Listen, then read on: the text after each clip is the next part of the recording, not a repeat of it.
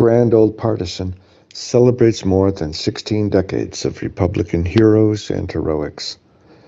Today I praise Hallie Quinn Brown, born to former slaves in Pittsburgh, March 10, 1850.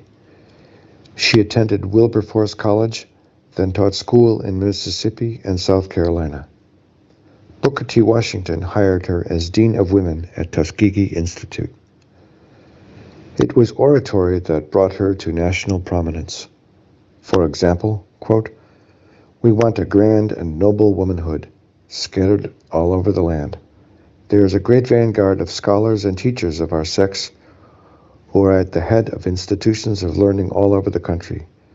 We need teachers, lecturers of force and character to help teach this great nation of women." Brown delivered speeches across the country and Europe on women's suffrage, civil rights, and temperance.